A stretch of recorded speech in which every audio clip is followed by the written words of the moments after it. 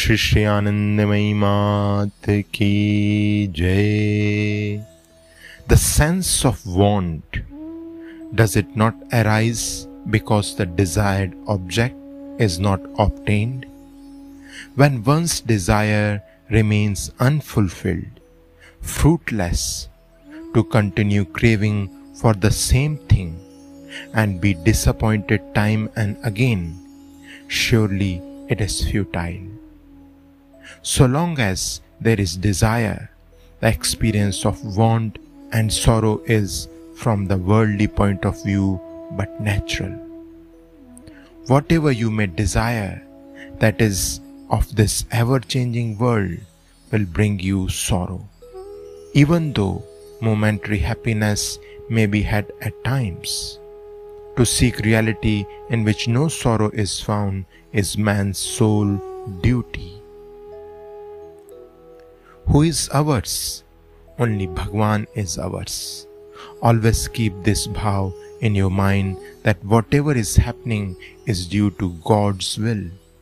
From now onwards, I shall perform only good actions. Take such a firm decision. This is one thing.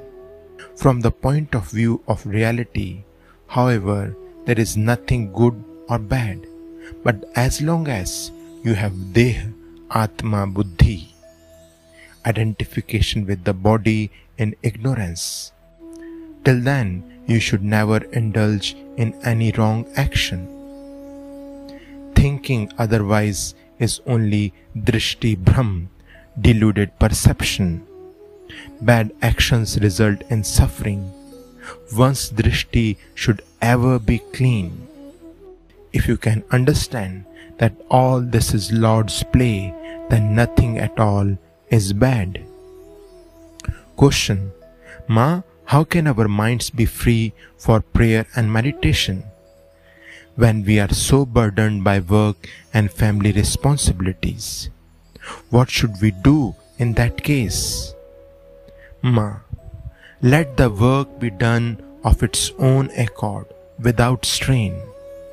Work without the feeling that it is you who are working. Take it as if it is God's work, done through you as His instrument. Then your mind will be at rest and peaceful. That is prayer and meditation. If you are ill, go and consult the very best doctor. If you put yourself into the hands of the greatest, you may then remain free from worry and feel, whatever happens is all right. I have done my utmost. But to approach the greatest is difficult and it costs so much. One has to give, one has to give. When approaching God, one has to give everything, all one possesses. Shri Anandamayi Ma ki jai.